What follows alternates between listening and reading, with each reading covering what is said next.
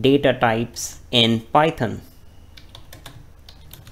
So in Python, you do not need to create a data type. First of all, data type defines what type of data you are using.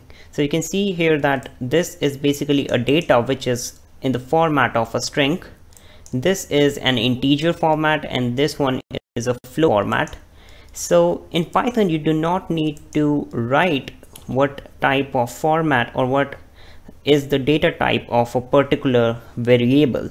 So let's suppose we want to know what is the data type of a particular variable.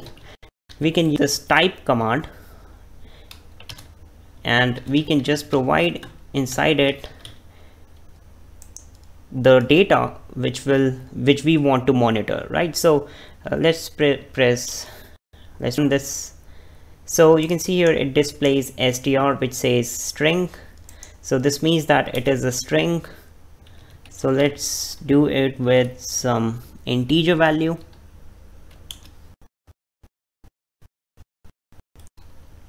You can see it integer.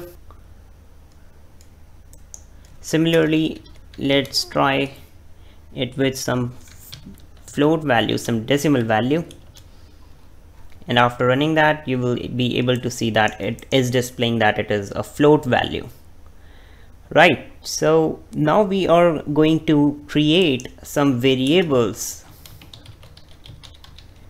in Python.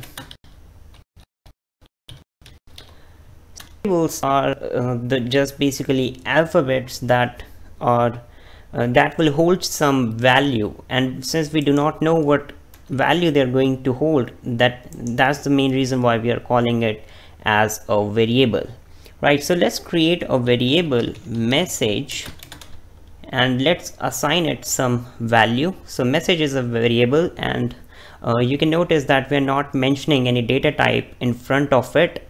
In C++ or in Java, we will have to specify that this is a string, but in Python, you don't need to do that. So let's write a string here, ThinkX Academy. So this is a variable that holds this string, and let's print this variable in the output screen. So you will be able to see ThinkX Academy in the output screen. So we now know how to create a variable in Python and how to display it in the output screen.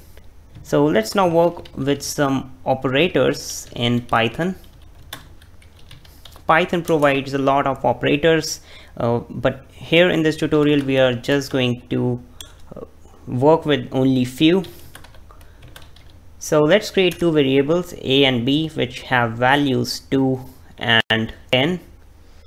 So what I'm just going to do is I'm going to do some operations with these variables. So let's divide b and a, and so if you want to take out the exponentiation of 2 raised to the power 3, you can do it like this. You will have to use 2 asterisks. So this basically means 2 raised to the power 3, which is 2 into 2 into 2, which is 8. So let's perform one more, which is a asterisk b, which multiplies the two numbers, and one more operator which is also known as the modulus operator, and it is used to just find out the remainder after dividing. So let's run the program and see the output. So in first case you can see 5 is the output. So b divided by a is 5, 2 raised to the power 3 is 8, so it is showing 8, and 2 into 10 is equals to 20. And since b is completely divisible by a, that's why it is showing the remainder as 0 here, right? So now let's move on to other topic. So first let me write that it will give you the remainder of b divided by a.